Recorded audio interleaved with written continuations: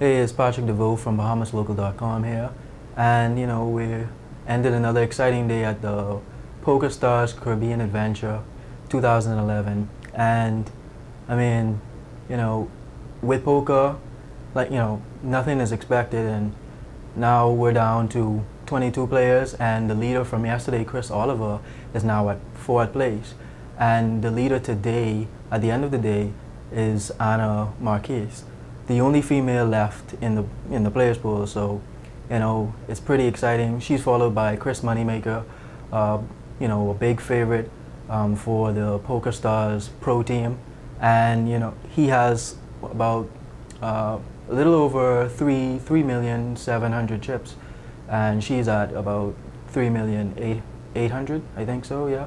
So he's following in close behind. So going into day 5, who knows what's going to happen?